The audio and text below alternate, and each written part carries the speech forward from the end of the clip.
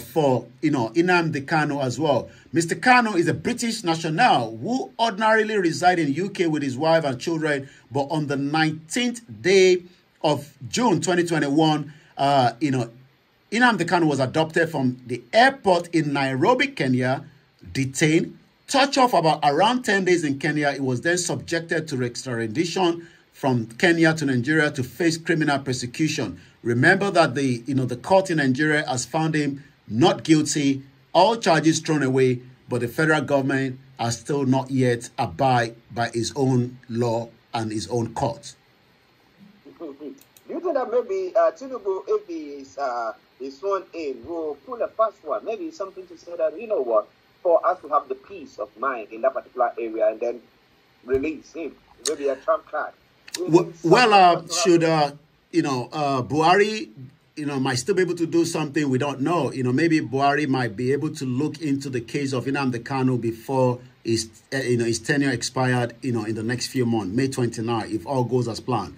But the new government coming, which is Bola Tinubu, will have a lot to deal with. It's not just going to be dealing with Nnamdi Kanu. It's going to be dealing with a lot of other issues, the insecurity, the economy. It's going to have to deal with the Yoruba nation, those that are agitating, Professor Banji Akintoye leading the Yoruba nation struggle. It's going to have to deal with, the attack on, Sunday Igboho's house on the 1st of July 2021 as well, when he was almost assassinated, in his premises, even though the, damages has been done to his property. But the court has not yet paid those charges because the federal government is challenging it. So the new government has a lot on its table.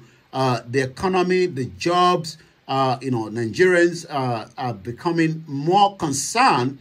And more Nigerians are trying to find their way out. And as you're trying to find your way out, you might end up in another country where you become a victim, as we've seen. But the case of Nnamdi Kanu today is now one case that is now being, highlighted. Remember that last year, November, the High Court here in the United Kingdom considered argument on the United Kingdom in action on the brazen and the violent extraordinary rendition of a British citizen.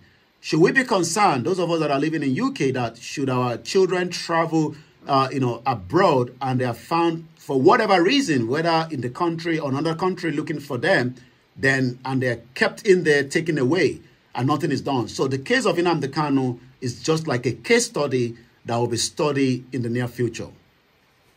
Well, does your British citizenship actually work for you?